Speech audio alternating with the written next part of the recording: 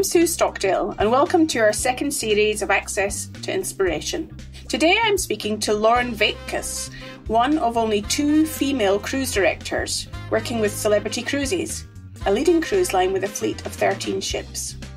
She has a huge responsibility for 3,000 guests on the ship, plus a department of 70 entertainment staff, who are charged with delivering a world-class experience to the guests. It's almost a 24-hour-a-day job, so I'm fascinated to learn about what Lauren's career journey was to get into this prestigious role, as well as the sort of challenges she faces in her demanding role. Welcome, Lauren. Thank you, Sue. Great to be here with you. So this sounds like an enormous task, this job that you have as cruise director. It's a pretty big role. Yes, there's a lot of pressure. It's ever-changing. The dynamic is very diverse, but I love it. So I'm fascinated to find out how you got into the cruise industry in the first place and then ultimately became cruise director. So tell us about your career journey. In all honesty, it's been pretty varied. Believe it or not, my journey started when I was the age of 9. I took my first cruise as a guest with my family. My nan, who I was very close to, took us on the cruise. She'd always cruised her whole life and really wanted to now get us into it as a family. And so we cruised and I fell in love with it. I loved everything about it. I loved the fact that you can see so many places in such a short space of time. You wake up somewhere new every day. Specifically within entertainment, I love the fact that this team were responsible for bringing joy to people. And even at that young age, I kind of got a taste for that bug. And I knew that that's what I wanted to do one day. I started working while I was at school, in high school, local corner shop. I started working with the public at the age of 12. Did that for a few years and then went into waitressing at a local restaurant. I hadn't really decided fully exactly what I wanted to do on leaving high school. I was a good student. I studied hard. I got straight A's. And there was just this assumption from my educators that I was going to go on to study law or medicine. And it sort of frustrated me a little because I wanted to be more creative. And I knew that entertainment was an industry I wanted to get into. And it was kind of brushed to the side. And I was told, no, you're too overqualified for that, you're too intelligent for that, which almost made me more determined to do it. I didn't necessarily want to go on to university at the time that I left school immediately. I wanted to get out into the working world, make some money. So whilst I was still waitressing through my senior years, I was then offered a supervisory role on a full-time basis at this local restaurant. It then developed into me becoming a restaurant coordinator and then a restaurant manager. Not at all something that I'd intended to do, but I liked it. It was fun. It was, again, busy, very different. It definitely gave me a taste for real hard graft to the hospitality industry. Just through a conversation with a friend who I'd known for a while, I actually then got into retail, but specifically into makeup artistry. So I'd always been creative, and the only makeup I'd done really until then was sort of stage makeup from having performed. From being a very young age, I was singing, dancing, acting, and I was on stage doing shows. Amateur, nothing professional, of course. But I got into it that way, and I'd had this suggestion, hey, I think you'd be great at one of the counters, in the department stores, as a beauty consultant, a beauty therapist, a makeup artist. And I thought, why not? Let's give it a go. Let's see how that goes. But loved it. Was fortunate enough to work for a great brand who were really, at the time, the philosophy was something that I believed in very much. It was all about sort of just making people feel the best version of themselves. And I really loved that. And I was offered the opportunity to perhaps look at opening one of our first stores that we'd had. It was going to mean a move to London. Financially, it was going to be very difficult for me at the time. So I once again got to what felt like the end of this path, a bit of a brick wall. And I thought, okay, what am I going to do now? So still coming back in my mind to the cruise director. I haven't quite got there yet. Still wanted to come back to that. I actually, at that point, did put in some applications for cruise lines. Got a couple of interviews back. Pretty much within the same space of about a couple of weeks of getting interviews. Was asked to be a friend's bridesmaid. Said yes and felt too guilty about pursuing cruise line industry. I didn't want to be heading away. I had been, along with my siblings and my family, taking care of my nan who'd fallen unwell, unfortunately. She fell quite ill. Quite suddenly, it was unexpectedly, and she was the one that, as mentioned before, she took me on my first cruise, and she sort of kept telling me, just go for the cruise lines, go for cruise director, don't get to an age where you'll regret having not done it. She really She really always fancied working on cruise ships, and she'd never done it. She said, don't do what I did, don't wait till it's too late. And sadly, we lost her quite quickly. So that was it. That was the wake-up call. It just made me realise that tomorrow isn't promised to anybody. You don't know what's around the corner. So I reapplied to these cruise lines that I'd reached out to a few years prior, applied to some new ones too, got offered interviews, and that was it. That was the beginning of the journey. So went through the video interviews and then was offered, at the time, actually the position of guest relations officer. So I knew the journey that I wanted to take to get to cruise director was to become what we call activity staff.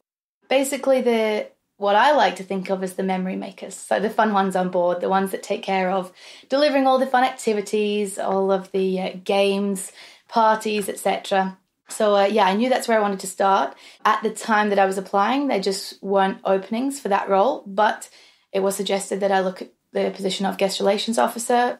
I was entered into the gap pool. I waited a few months for my assignment, and that was it. The journey began. I started as guest relations officer, did a contract there, spent pretty much every moment of my off-duty time with the entertainment team. I was joining in with all of the games, the activities. The team knew that I wanted to move over to activities, and the line had been so supportive with what we call cross-training and allowing crew to move over to other departments. I spent all that time recording all my extra hours I was doing, put forward an application for activity staff, did a short video. And on the first day of my vacation, I got offered activity host. So I was delighted to know I was then coming back for my second contract as activity host. And that really kind of felt the turning point. That was it. That was the proper beginning of the journey to cruise director then. So then my following contract, the third one, was promoted to activity manager. That was great because as activity manager, you're essentially the assistant cruise director. So again, I was shadowing the cruise directors that I was working with, spending a lot of time just as a sponge, really, trying to gather as much information, gain as much knowledge as I could with them, get a feel for the role, which is very varied, and made sure that the company knew that I wanted to progress and that cruise director is where I wanted to be. It's one of those things where sometimes you just need to be on the right ship at the right time and the opportunity can be given to you. Maybe for a short spell, you try your hand at it. They need you to fill in. And then once that exact thing had happened to me and I'd had a taste for it, I knew for sure that's where I wanted to go. So yeah, I was lucky enough in my fourth contract to step up, have that opportunity to step up to cruise director. And here I am as cruise director. A long journey to get here in a sense. And I know, as I say, it sounds a little bit silly that so many things happened by accident. That seems an odd term. But I just mean that they weren't ever things that I'd planned or really intended to go into. But I genuinely believe that every step of the path has helped me in this current role now. It's helped to teach me a lot, given me a lot of great skills that I've been able to bring to ship life and specifically to the role as cruise director as well. Wow. And you're one of very few female cruise directors in the industry. And therefore, I imagine you didn't have a role model as a woman to look to. Being a woman as a cruise director, what do you think you bring that might be different to the very male-dominated industry that it is? Yeah, it's a great question. I am one of few indeed. And I like to think that as females, we're known, I believe, to be able to multitask more effectively and efficiently than men. Maybe the men would beg to differ. But no, genuinely, I am pretty good at multitasking. I think as well, this sounds really such a small thing, but people are very interested in what I wear and how I look, just in terms of, did you get your hair done today? And, there's a certain level of upkeep that needs to be observed, but that sort of thing brings something quite different, even what shoes you're wearing. And people maybe wouldn't be quite so interested in male fashion. Maybe some people would be, but overall there's perhaps a little bit more variety that I can bring to the stage in terms of the way I present myself. But yeah, I think just a slightly different dynamic is always great too. Generally, overall, a lot of our entertainers that we even have on board are predominantly male. I don't believe it's for any specific reason, just simply the way that it is. So I think to then have that balance is always nice, to have the female on stage. And why not have females in these positions of power, right? And responsibility. Yeah. And I think that word responsibility that you touched on there, Lauren, really resonates with the explanation that you've given to your journey to be here, that sounds like you've got a real sense of responsibility. How does that translate to your work with those that you lead and manage? I'm imagining, and I've seen it myself, the sense of responsibility that you have. Oh, a huge sense of responsibility, yes. And probably more so than any other management role I've been in on land, because this is a whole different ballgame. It's a whole different beast, if you like, when we're working at sea. You realise that you are, of course, responsible for delivering a world-class product to the guests that we have on board. We're looking after 3,000 guests every cruise. So that's huge. And, it can be a once-in-a-lifetime opportunity for a lot of them. They may have saved up for years and years to come on this cruise. And there are so many different reasons why people come cruising, but that's really huge. So that in itself is a responsibility. In terms of more the team directly, I've realised every day that I've done it that I'm responsible for ensuring their welfare, their happiness. They're away from friends, from family, from their home life. And, we are just removing them, just as I'm removed as well, but we're removing them from what's familiar and from what's comfortable at home and taking them into this whole different environment that is very difficult to explain to anyone outside of it, outside of this bubble, even if you will. And so that in itself is quite big. And you just need to know that someone may always need someone that can listen to them for a little while. The door needs to be open, and that does fall on me essentially because I am responsible for, as I say, their welfare and their well-being, and that's huge. And you realise it maybe at certain times of the year, coming into holiday time when people are perhaps more reflective and are thinking about time that they would spend with loved ones. And if they're not physically with them, you've got to find ways to ensure that they still feel part of a different family, even if it's not their direct family at home.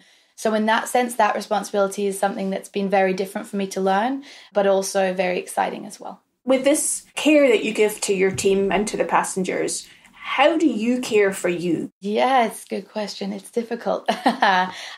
Yes, it is pretty much a 24-hour operation. The phone is always on, the door's always open, essentially. Sea days are very difficult to take some downtime. My downtime is pretty much time to kind of freshen up and get ready for a second shift, for shows in the evening, what have you.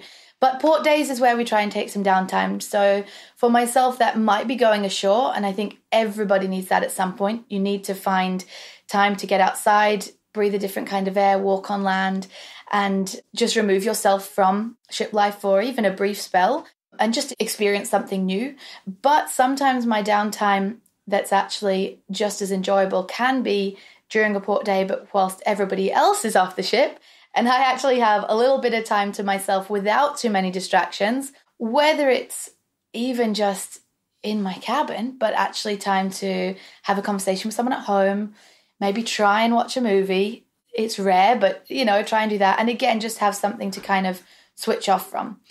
And which countries do you like the best from the ones you've seen? Oh, no! I was hoping that you wouldn't ask that question because it's so tough. Norway will always be one of my favourite countries in the world. It's always got a special place in my heart. It's the first place that I cruised when I was 9 and that my nan took me. So there are some very special memories there. I've been lucky enough to go back as a crew member too. So for sure, Norway. I absolutely love New Zealand and Australia, actually, both of those countries. New Zealand I experienced for the very first time last year, and it's just so beautiful. It's a very relaxed way of life. Everybody's so friendly. It's very green. Some of it reminds me of my home in Scotland, except that it's generally a little bit milder. But there are as many sheep, if not more. So it felt a little bit homely. So I've really enjoyed those countries. So one of the things that leaders in organisations are very much focused on is about measuring results. And I'm wondering how you evaluate, let's call it success for you or results. What are the things that are meaningful for you? That's a good question as well. I would say for me, I know that I've done a good job if the guests are happy. First of all, the guests and the crew, both. But of course, we can see it on the guests' faces if they're enjoying something. So for me, if we get a standing ovation in a show, and people tell me as they're leaving the theatre how great it's been the best show we've seen on a cruise ship. That's awesome. That's a result right there. The best measure is when I'm doing de-greets on the gangway on disembarkation morning, saying goodbye to the guests that have almost also become family, especially after long voyages. You become so familiar with them, you get to know them so well. And that morning is always a really fantastic measure, and it reflects how the cruise has been. So if people can tell me that they've had the best cruise ever and, they've just made so many memories, that itself is success. In terms of the crew, I love watching them progress. So I really like finding what makes people tick, what motivates them.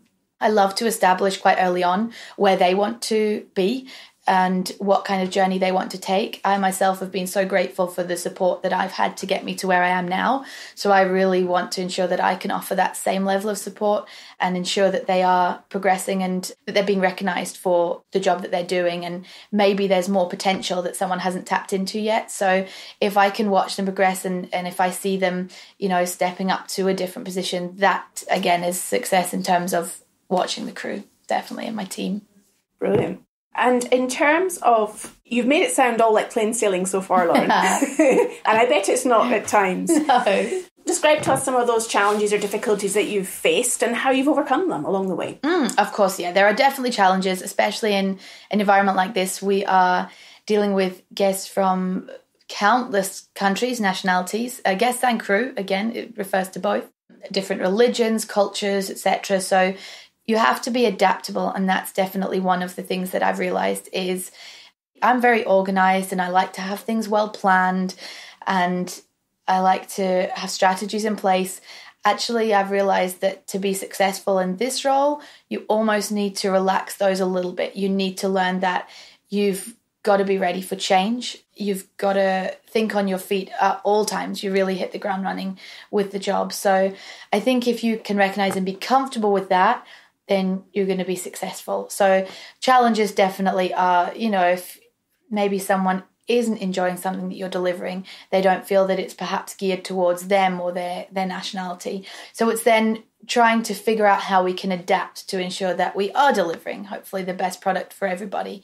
At the end of the day, it's inevitable that with 3,000 guests on board, I'm not going to be everybody's favourite cruise director, and that's okay. And I think it's just finding that way that hopefully you can connect with the guests and the crew in a way that at least makes them feel comfortable and they'll still have an enjoyable experience. So I think, as I say, it's just making sure that you are delivering the best overall experience for them, basically, that you can. There are many challenges, but that's what makes this interesting, and learning how to overcome them and figuring out how to troubleshoot is always great. And I think being within a floating piece of metal in the middle of the sea and sometimes not having necessarily the resources that you would have on land is difficult, but again, it makes you think about how you can solve something and resolve a challenge.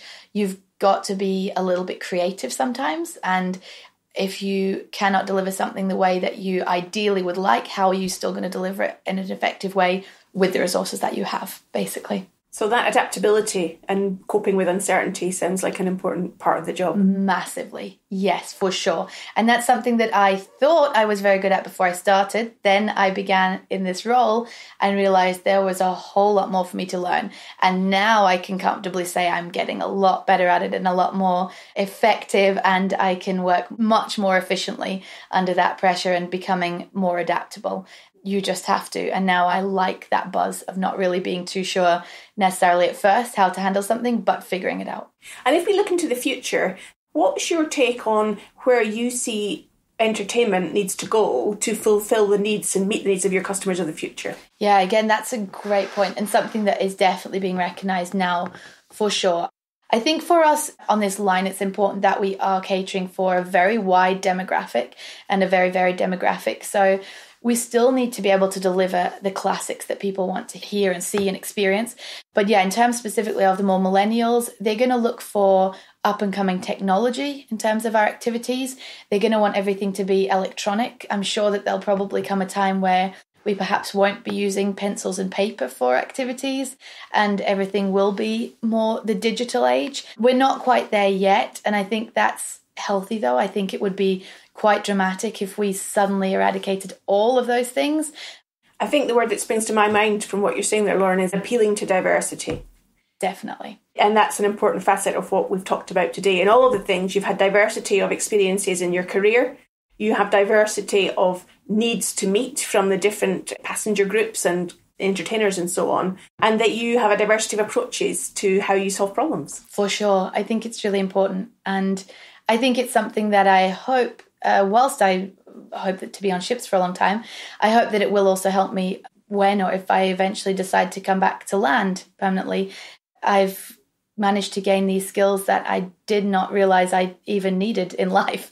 But now that I have them and I'm working on them, then I think it will make me a much more efficient and, again, kind of back to the word adaptable, but adaptable individual in pretty much anything that I want to try my hand at. Fantastic. It's been so interesting to speak to you today, Lauren. Thank you so much for your time. Thank you, Sue. I really appreciate it too. It's been a pleasure.